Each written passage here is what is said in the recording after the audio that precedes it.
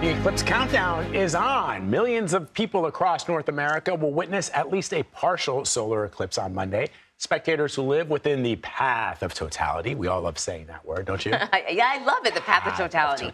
Yeah.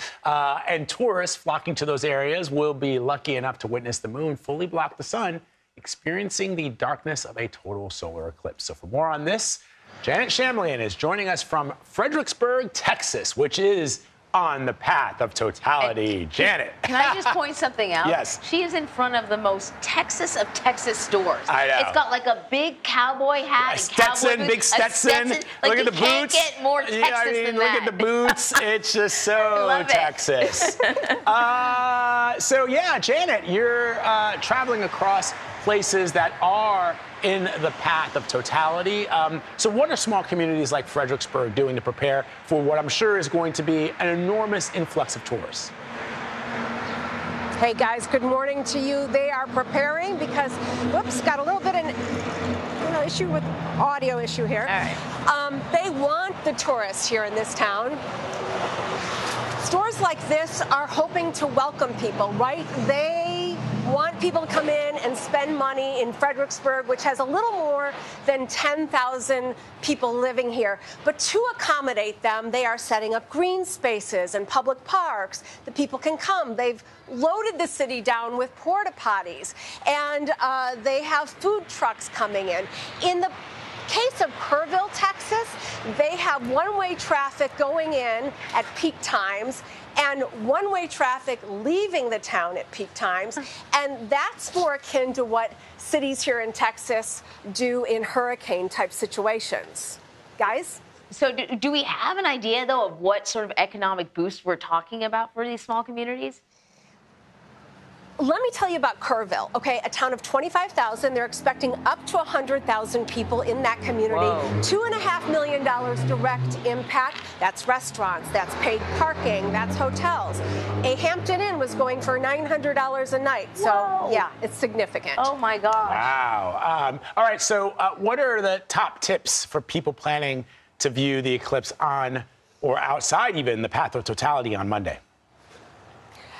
Yeah, so we're driving here from San Antonio this morning, which is where we're staying. The big signs on the highway said, arrive early, stay put, leave late. That's probably the best advice for everyone because the traffic's going to be so crazy. I also suggest that you get a pair of these. Oh, make sure you can get yours personalized. Where do I get Where those? did we get those? Those are collector's items. Oh, wait a minute. Wait a minute. What am I seeing here? It is Stephanie Abrams from our partners at the Weather Channel. Stephanie Abrams. I'm so excited to see you. Happy eclipse weekend. Tell me we're going to have clear skies? Listen, there might be clouds, but I will tell you this. In '99, I saw an eclipse, and I kid you not, it was cloudy like dark clouds. It parted for totality. You can't make this up. And then the clouds went back right after totality, so there's hope. I mean, we're hearing it from the Queen, so hopefully Well, wait, but hold on. from your mouth to the universe, right? Right? So, Janet, Yes, one of the things, and go ahead. Stephanie, I don't know if you can hear me, but, it's interesting to me that everybody's flocking to, like, Texas, and I'm like, I'm going to be happy right here in New York State because I know we're not completely on the path of totality, but it's expected that we're going to have clear and beautiful skies here in New York, right? Yeah. Okay, basically, she can't hear you, but Okay. they're giving us a hard time because they're all in the Northeast, and they say they're going to have clear skies. They are going to have clear skies, and in fact, a little weather for you, that high pressure giving them clear skies is actually what's messing us up because around that high pressure, it's bringing moisture up from the Gulf into here. You heard So, it. You heard it from the yeah. expert. It is Vlad's fault. It is Vlad's fault. And They if you know guys that I'm wanna like be the wah-wah. Yeah, I'm the right. wah-wah guy. You may be there, Right, but we but I'm have gonna clear be skies. Yeah, right. So what about travel? You mentioned that you've been sort of driving through. Talk to us about how travel's looking across the country Thanks, for this Steph. event. Sure. Thank you. Bye, that was a Steph. special guest. That was so nice. Yeah, so travel is crazy, right? If you want to get a ticket now to San Antonio, even with the projected clouds, it's going to be very expensive. And let me tell you, the bigger headache is rental cars. As my entire team can attest, like, if you don't have a reservation, forget about it. It ain't happening. So it's great for these companies, but if you don't have your plans, then you're kind of done. As Vlad said, stay where you are. Hey, Janet, is Suvro your producer? He is. He is here. And Dwayne, there he is. Suvro, where are our glasses? Where are those glasses? I want a pair of those. They will be sent. All right. I want yours to have your picture on them. That's great. Thanks, Janet. We just took a stroll through this lovely town. We really appreciate it. Thank you. Thank you, Janet. And don't forget, on Monday, tune in for our total eclipse of the Heartland special. It's beginning at 1 p.m. Eastern. Can I mention one more thing? Yes. Make sure that you got your glasses from a reputable place. We were did you see Inside Edition? No. So Inside Edition had an incredible report yesterday that we were going to do on What to Watch on CBS Mornings of a guy who was selling fake eclipse glasses. And I was really mad because children would get those glasses and would be seriously injured. Well, so my husband bought on Amazon, just got an email today saying don't use them from Amazon. So here in New York, you can get them at the library. Get them at the New York Public Library. Yeah, you get them for free. You don't have to pay for them. Exactly.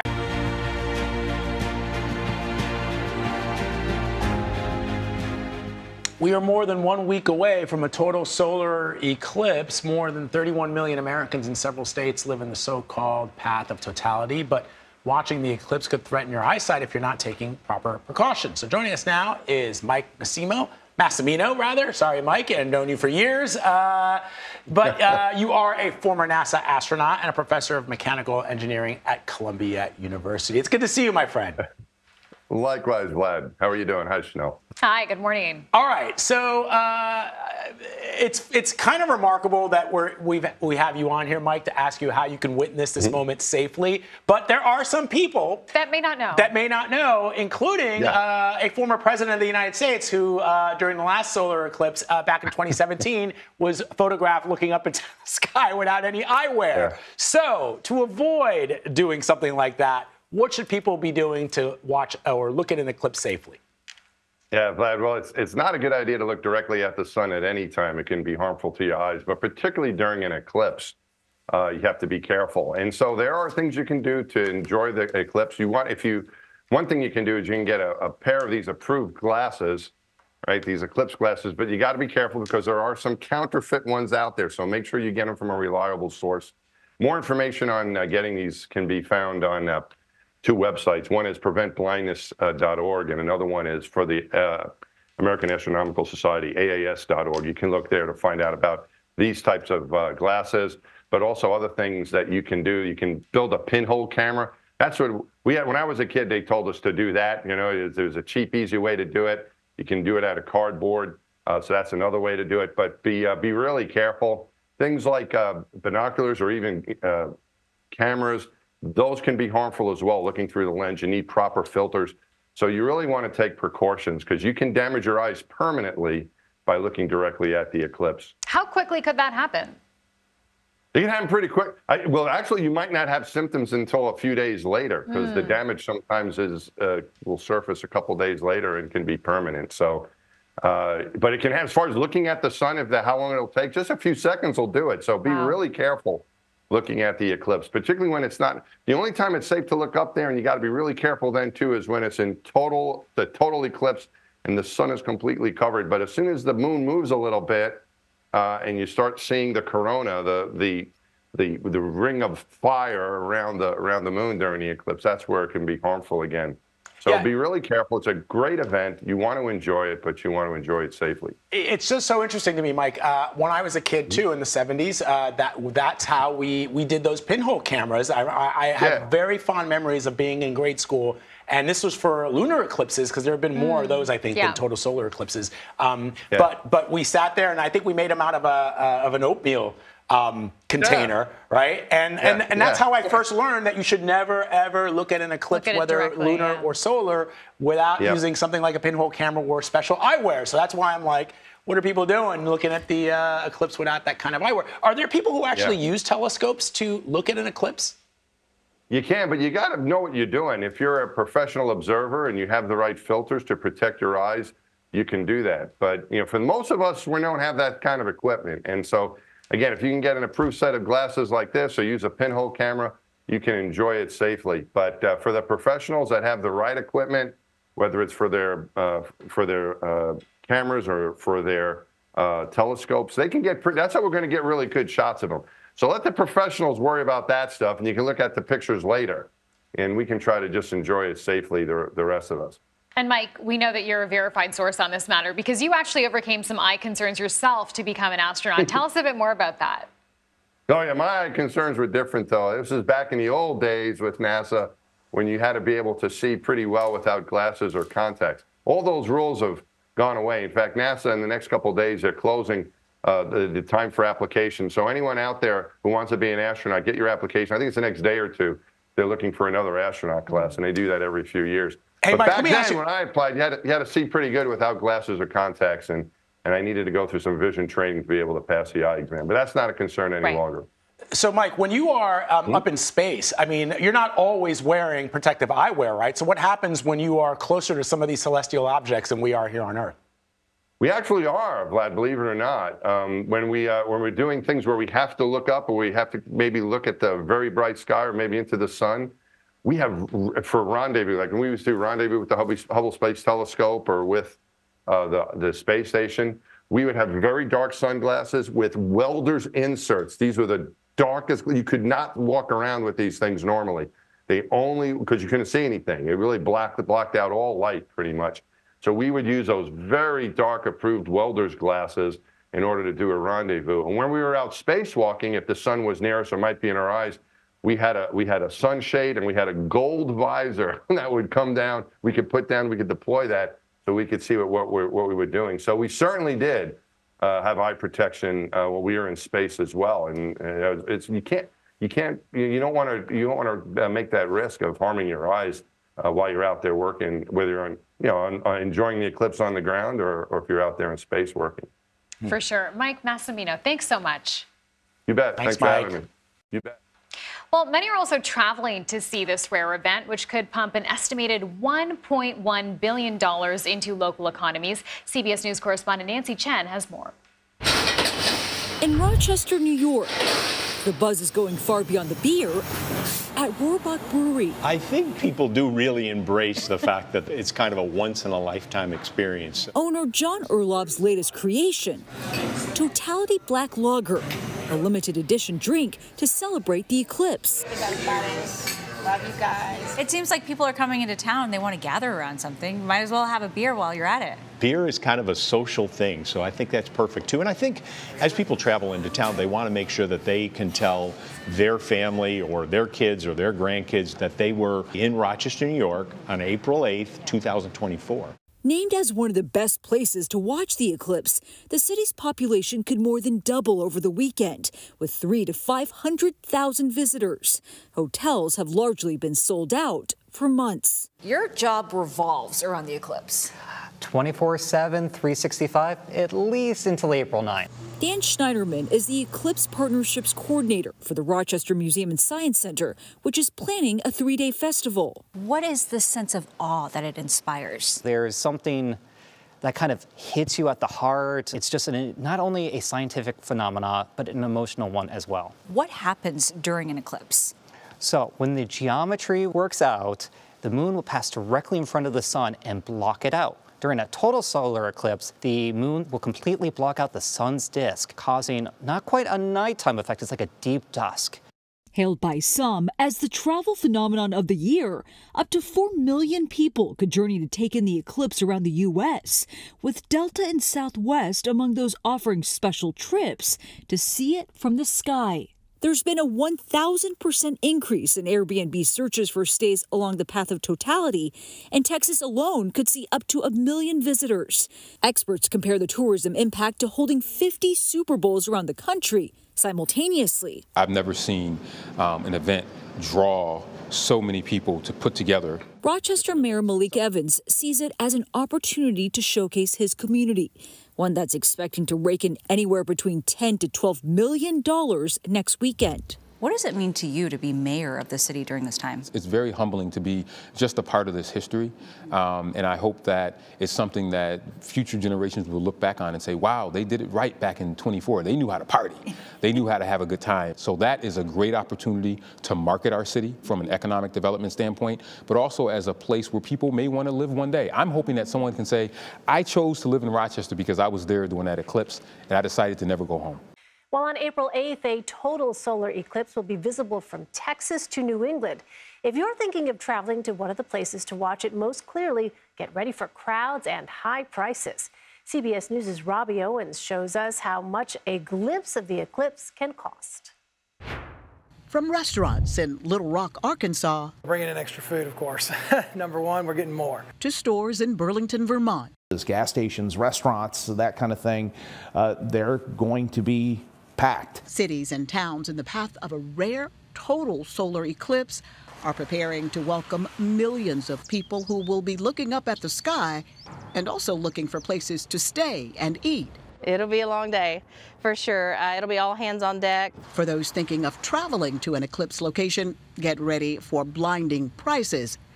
Average flights to Little Rock are more than $600, Buffalo more than $700, and a ticket to Montreal is nearly $1,200. Coming to the Dallas-Fort Worth area will cost even more. Prices for flights landing here the day before the eclipse are almost $1,900. There is a cheaper option. Fly to Nashville for around $340 and then drive 3 hours west to the path of totality. However, lodging won't be cheap. We've seen a surge in demand for hotels. Hopper lead economist Haley Berg says some cities are seeing prices 500% higher than normal. A stay in Buffalo the night before the eclipse is more than $900. Consider staying at hotels outside of the path of totality and driving into the path in the afternoon on Monday. That way you'll pay a lower rate but can still experience the eclipse. Berg says if you want to go, make those plans now before the rates go even higher.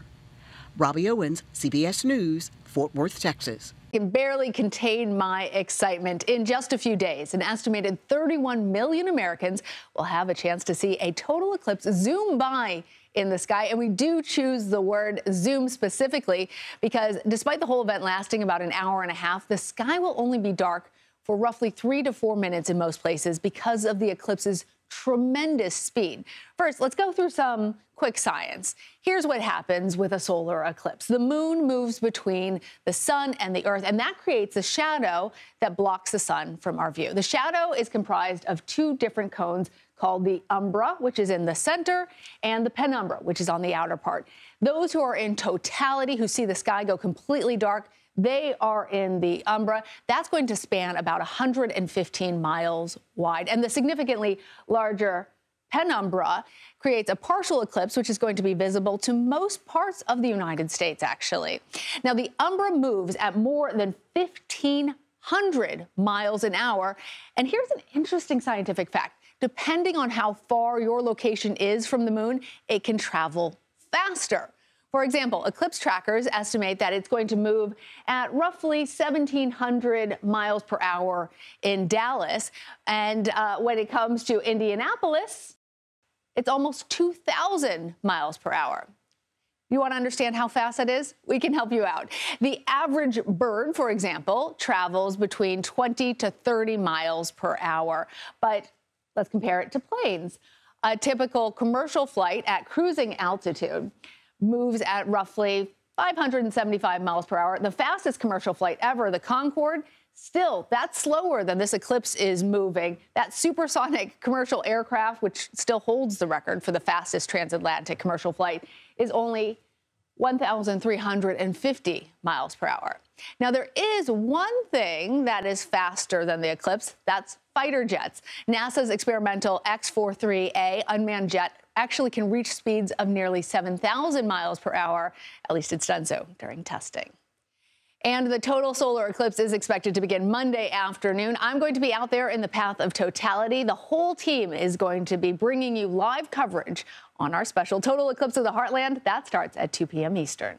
We are counting down to Monday's solar eclipse. As excitement soars, so do searches for flights that'll take you within the path of totality. Those searches have surged more than 330%. So Delta is offering two specials and they're sold-out flights to witness the spectacle from 30,000 feet in the air. Manuel Bojorquez has more on how the airline plans to give passengers a total solar eclipse experience.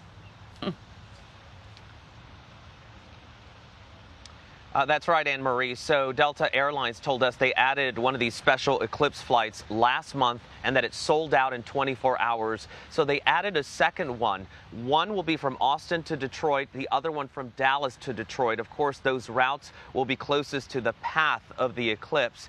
And what we got to see is inside one of the flight simulators at Delta headquarters in Atlanta is two of the pilots who will fly one of those flights practice the turns that they plan to do, 30 degrees once on each side, so that passengers can get a good look at the eclipse when it is in its totality. A lot of moving parts go into making all of that happen. They have to time it just right. They're planning to hit that sweet spot of totality over southeastern Missouri, and that's where they have 4 minutes to give one side a good look and then the other side a good look.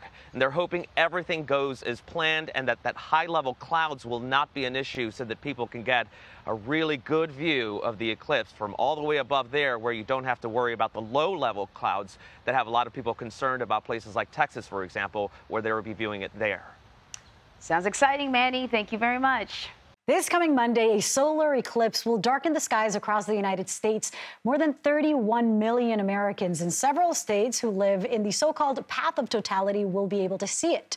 The eclipse is a solar phenomenon that has occurred since the beginning of time. In ancient China, scribes tracked eclipses on oracle bones, which were made of tortoise shells and oxen shoulder blades. According to NASA, the ancient Chinese believed a solar eclipse happened when a dragon devoured the sun. What's interesting is that similar legends were found in other cultures and mythologies, including in Argentina. Greek historian Herodotus wrote that the Lydians and the Medes ended their 6-year war due to a shared anxiety over the sky's sudden darkness in 585 BC. And then ancestral Puebloans drew this depiction of a solar eclipse in 1097 ACE, or after Common Era. It included one of the earliest drawings of a coronal mass ejection. What is that? It's a phenomenon that involves the sun splitting out or spitting out plasma and magnetic energy during the time that an eclipse is happening. Jumping forward a few centuries to 1806, Native American Shawnee leader Tecumseh and his brother used knowledge of a coming solar eclipse to convince their people not to give their land to then Ohio governor and future U.S. President William Henry Harrison. The question is, how did they know? Hopefully we'll find out. And then there is one of the most famous solar eclipses stories involving Albert Einstein.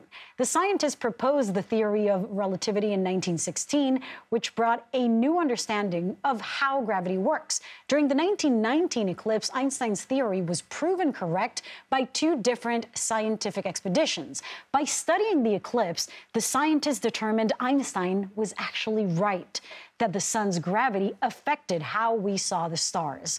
The total solar eclipse is expected to begin on Monday afternoon. We will be right here in studio and we'll have live coverage from, well, outside of the studio throughout CBS News throughout the afternoon. Our special Total Eclipse of the Heartland starts at 2 p.m. Eastern. We'll be streaming it right here. Don't miss us.